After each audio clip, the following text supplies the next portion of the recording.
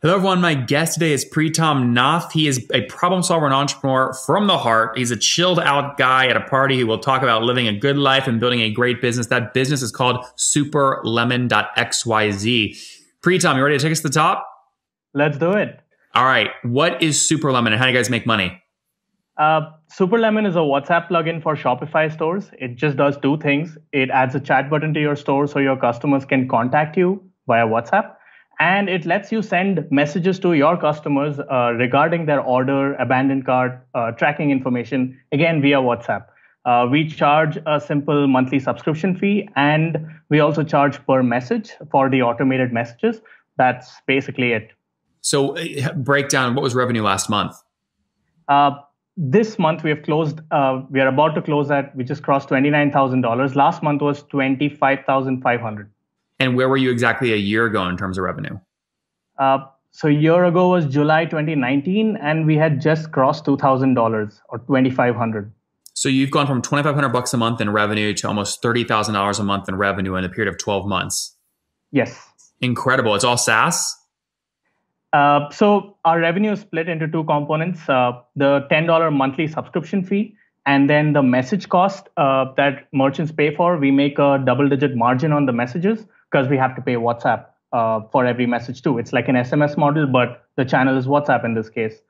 So our revenue is equally split. 50% is just from the subscription fee and 50% is from messages. So just to be clear, who do you pay to access the WhatsApp API to essentially facilitate sending the messages? So you have to pay WhatsApp a fee, but you don't directly work with WhatsApp. You work with one of their service providers. For example, Twilio is a service provider. So WhatsApp has a message fee, which is fixed. So if I have to send a message to India, it's a fixed rate. It's a different rate if I have to send it to a US number. And then a service like Twilio charges a small fee on top of it, like $0.005 per message. Whatever we make after that is our profit. Do you always just take total costs and double it, or do you charge a flat fixed fee to your customers? So we also charge customers based on the country to which they are sending messages, and we have a formula which makes sure that we make between around 20 to 25% of profit at the end of everything for Amazing. The messages. Now, Preetam, have you done this bootstrapped or did you raise capital? Bootstrapped. Wow. And how many people are on the team? It's just me and my co-founder's uncle, two of us. Do you love each other? Do you just split it 50-50 down the middle? Yeah, that was the plan. I mean, the plan was to make $3,000 a month and have a good, chill life, but it just ended up at $30,000. Totally unexpected. We just kept focusing on building product and making it better for customers. This outcome was not expected. Well, I like to say, you can't just say you accidentally hit 30K a month. Otherwise, you don't deserve it. You have to understand what you did to earn it, because that's how you then double it and triple it. So, I understand you're being humble, but help me understand it. I mean, how did you go and add, well, first off, how many customers are using it? So we have 20,000 users, out of which 1,700 are paying. So if I watch a show, so I know the next question, the ARPU is $17. But our churn rate is high. You listen to the show? You're a fan? I love the show because I don't find another show where you just take a business and break it down like this. It's exciting to look at businesses in a breakdown format where I can know what's really happening. Because I can always hear the founder's vision and what they want to do in their life and all that. But I want to see business metrics. I want to see business stories. I love that. Well, you and I are the same then. So 20,000 users, you've converted 1,700 to paid. How did you get to 20,000 users? 100% of our users are from the Shopify App Store. When we launched, we had a few people who had already made it big in Shopify who mentored us, who told us how to do distribution right. And to do distribution right, you have to basically be the best at customer support. So if you look at our app listing, we are 5-star rated with 500 plus reviews, which gives us a really good ranking in the App Store. We wanted to rank for only one keyword, WhatsApp. So for the longest time, until at least last month, we were showing up first if you search for WhatsApp, and we got all our users from there. We do know that around 20% of users come from our chat widget on merchants' websites, which has a powered by SuperLemon. 20% people come to the listing page, but we lose them after that. We don't know how many actually sign up and pay. But yeah, I would say that 100% of our customers are from the Shopify App Store. How did you incentivize? Okay, so one of your earlier customers that came on, they used you, they had a great experience. You have to like ask people to go leave a review. It's not something organic people think to go do, especially a good review, because most people, if they hate you, they go, piss on you all over your, App Exchange listing. So what did you do to sort of push people that had a good experience to go leave a review? So there are two ways. One is when somebody reaches out to us, we make sure we give the best possible customer support. Like I treat them the way I would want to be treated if I was VIP at a party. And it just turned out that I'm doing it for a $10 product, but I would do it for $1,000 product too. This formula works. And the second thing is when customers have reached a certain milestone inside the app, for example, they made $1,000 plus using our app, recovered $1,000 plus cards in a month. We have set up automated triggers which send emails saying your experience has been great. If you have some feedback, share it with us. But we would love it if you write a review for us on the Shopify App Store. So that's when we see really long form, authentic reviews come out. And the other ones are the shorter, support was great, the app is looking really good, I set it up very easily, those kind of reviews. Okay, I'm in the Shopify App Store. I imagine the number of new users you get from Shopify will drastically increase if you move from the number 2 position, which you're in right now, to number 1. The problem is the number 1 spot is by this company called Pushdaddy, which looks like they don't even compete directly with you. Is that accurate? Yeah, they have a chat button. That's it. Yeah. So you're focused on a specific use case, e-commerce brands that want to solve abandoned carts using WhatsApp messages. They do not have that same target. Yeah, they don't.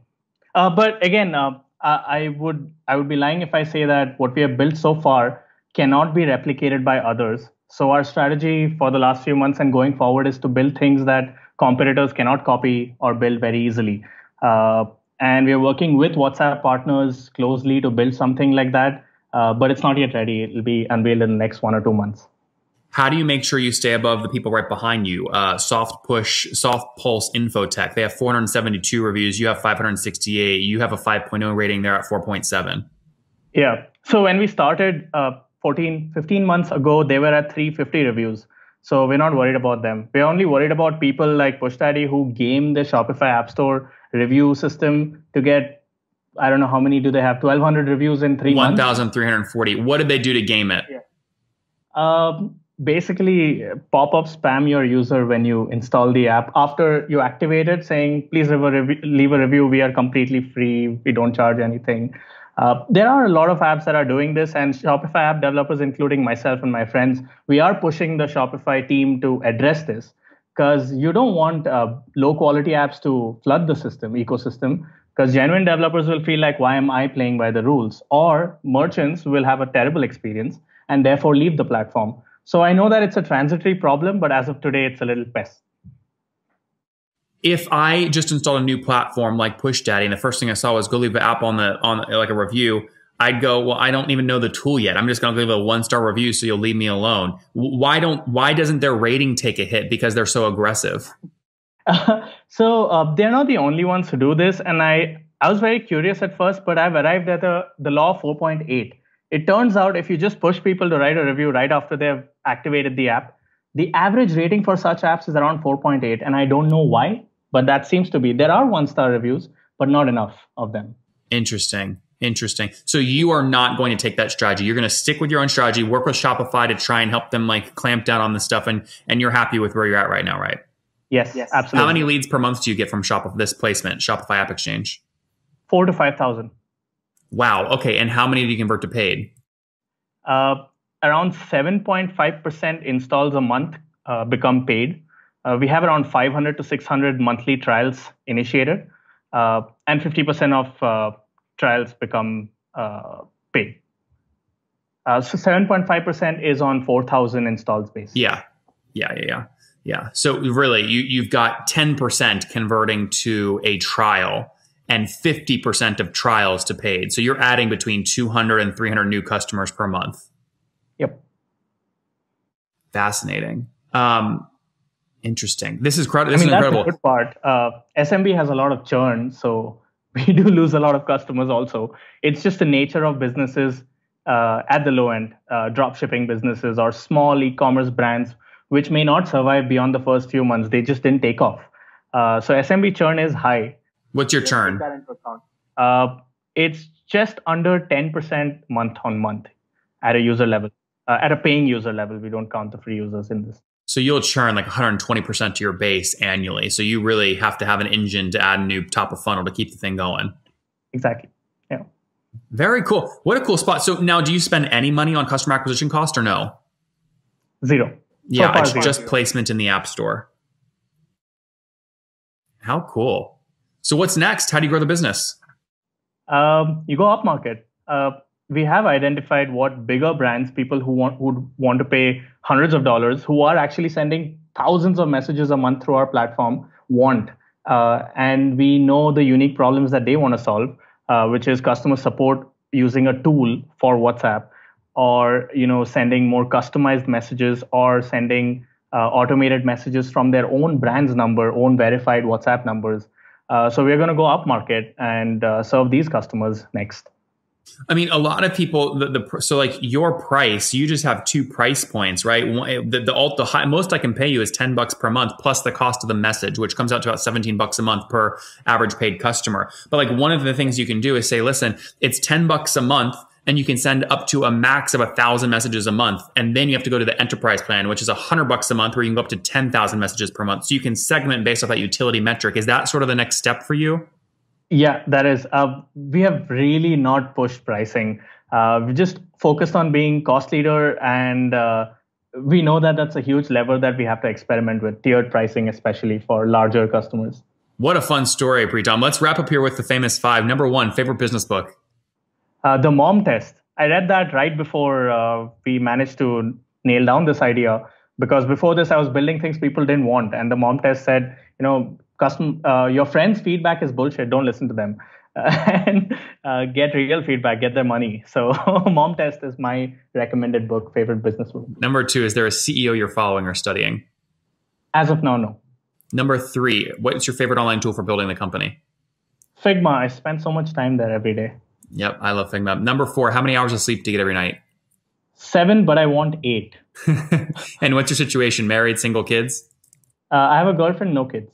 Okay, and how old are you? 26. 26. Last question. What's something you wish you knew when you were 20? Don't obsess about unicorns. Start a profitable business.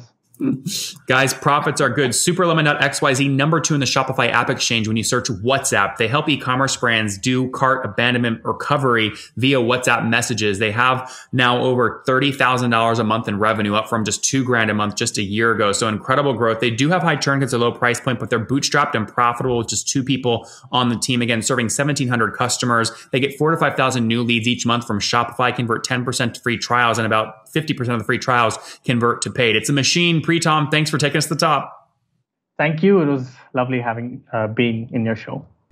One more thing before you go. We have a brand new show every Thursday at 1 p.m. Central. It's called Shark Tank for SaaS. We call it Deal or Bust. One founder comes on, 3 hungry buyers, they try and do a deal live, and the founder shares back-end dashboards, their expenses, their revenue, ARPU, CAC, LTV, you name it, they share it, and the buyers try and make a deal live. It is fun to watch every Thursday, 1 p.m. Central. Additionally, remember, these recorded founder interviews go live. We release them here on YouTube every day at 2 p.m. Central. To make sure you don't miss any of that, make sure you click the subscribe button below here on YouTube, the big red button, and then click the little bell notification to make sure you get notifications when we do go live. I wouldn't want you to miss breaking news in the SaaS world, whether it's an acquisition, a big fundraise, a big sale, a big profitability statement, or something else. I don't want you to miss it. Additionally, if you want to take this conversation deeper and further, we have by far the largest private Slack community for B2B SaaS founders. You want to get in there. We've probably talked about your tool if you're running a company, or your firm if you're investing. You can go in there and quickly search and see what people are saying.